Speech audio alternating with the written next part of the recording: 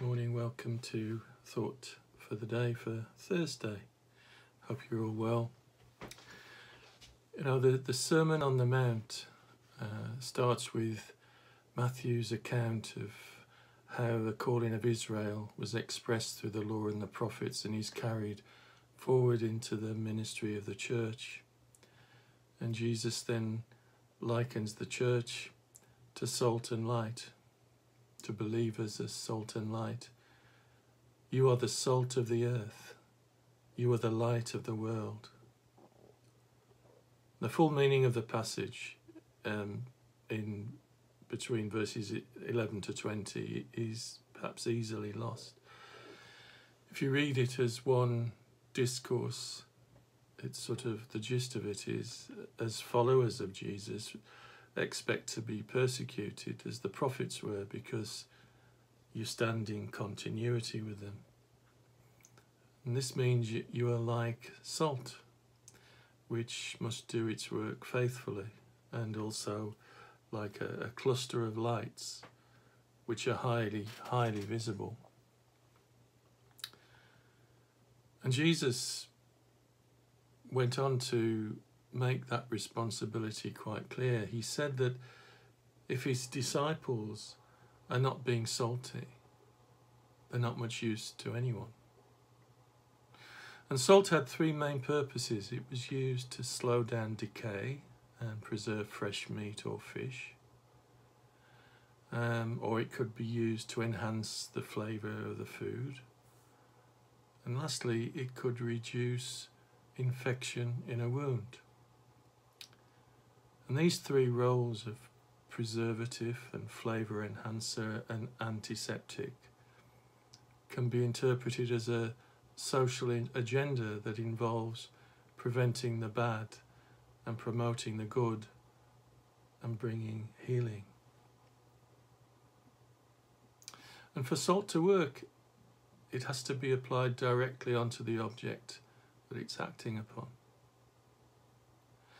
A salty church means rolling up the sleeves in active involvement with the surrounding culture, the local community or the wider community. And this has echoes of Jeremiah in chapter 29, verses 4 to 7, where the Jewish exiles were instructed to seek the welfare of the pagan city.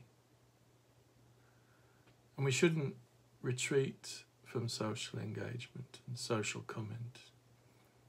That's akin to the salt just being kept and remaining in the salt cellar.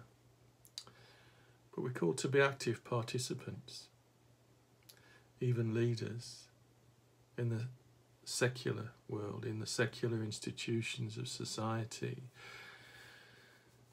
seeking to have some influence or responsibility. And that implies building relationships and listening and responding, sometimes being peacemakers, sometimes being healers, challengers, sometimes being comforters. Being a salty church is a 7-day-a-week ministry for each one of us. Salty disciples seek to affirm whatever reflects the goodness of creation or the values that the Bible teaches us that Jesus was a model of. And we should be trying to step into the gap of the damaged relationships to bring reconciliation and healing that I've mentioned. This week we saw the issues in relation to the Avert racism directed at those 3 young black footballers. We can't not say anything. We can't not challenge where it needs to be challenged. We have to step into that gap. And a salty church is a messy one too. I know we have messy church, but a salty one is a wider messiness. And because it's a messiness, we'll inevitably make mistakes. But what greater thing is there to live for?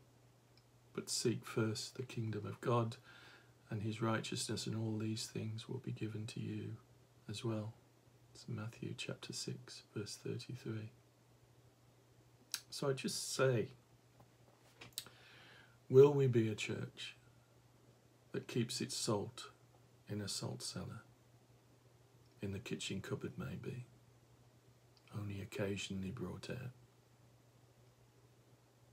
Will we use the dimmer switch on our light, or will we turn our light off to save energy?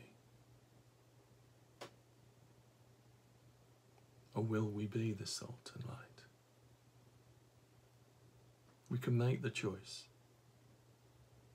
And if we truly seek the kingdom, we will make the right choice.